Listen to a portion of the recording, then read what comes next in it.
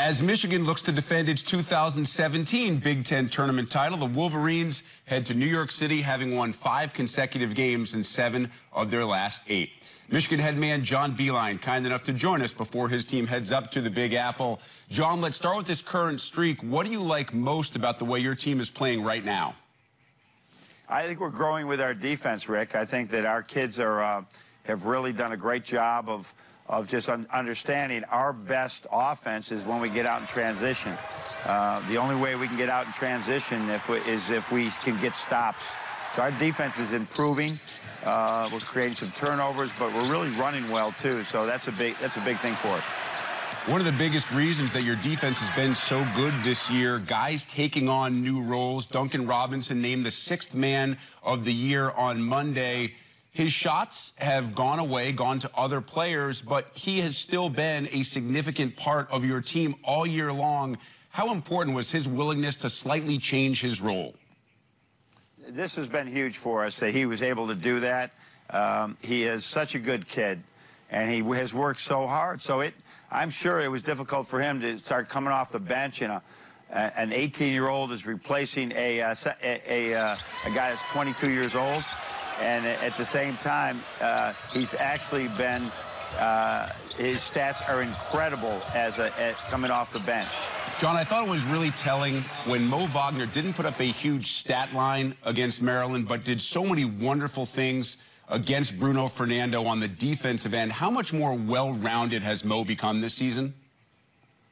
Well, I think there's a couple of things. Certainly his defense right now, and we give him help when we think we need to, but he's been doing a great job at just understanding my motor's got to run. I got to be in position early. We call it starting position. I have to be able to be one step ahead of the ball. And then offensively, I like the most right now is when he's not open or he's double teamed, he's finding the open man. He used to try to make, he'd pause a little bit. He wouldn't make these quick one more passes. He'd look for something better.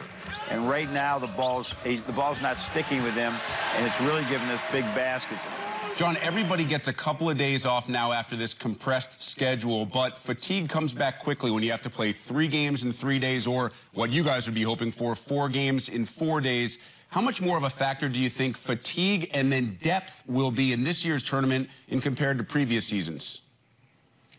Well, I think last year's team and what we experienced last year with our plane accident and everything taught us a lot about, yeah, there is an element to it, but both teams are tired, and the one with the stronger will sometimes can get to the end of the game, and anything can happen at the end of a game, which happened to us.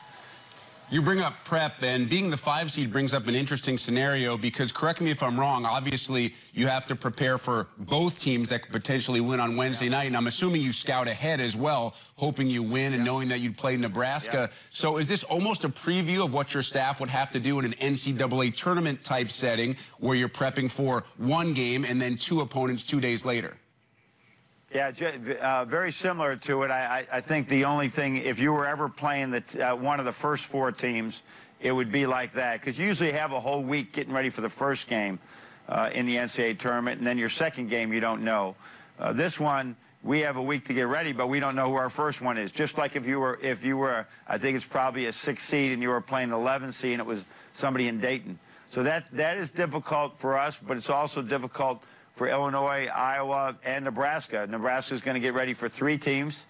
Iowa, Illinois, I'm sure they're concentrating more on that 1 game because they know who they're playing. We're trying to get ready for 2 right now, the best we can, and obviously a little bit of Nebraska.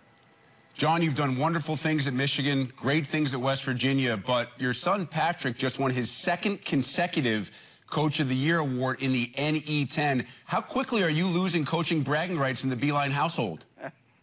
No, he was voted Coach of the Year last year. I have a nephew, Billy Beilein, who is a great coach at Niagara Community College in the Niagara Falls area. I have 2 cousins that are coaches: Dave Nowlin at Penn State Barron, Joey Nowlin down at University of Mobile, and we have an annual award of the Coach of the Year award in our family. And Patrick won it last year. I think he's going to win it again this year. And I'm sure you are happy to lose in that competition. John Beilein, always great to catch up. Truly appreciate the time. Know you're busy. Look forward to seeing you in New York.